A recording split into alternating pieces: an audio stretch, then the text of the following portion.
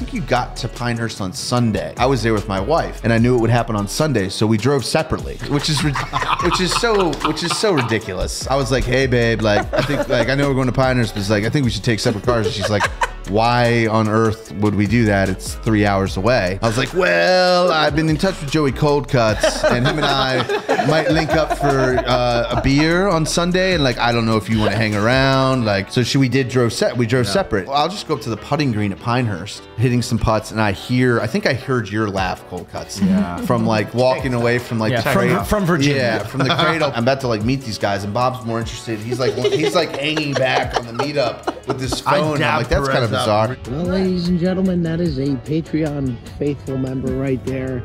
There's our guy showing up to the golf course. Is Fat Perez out of nowhere.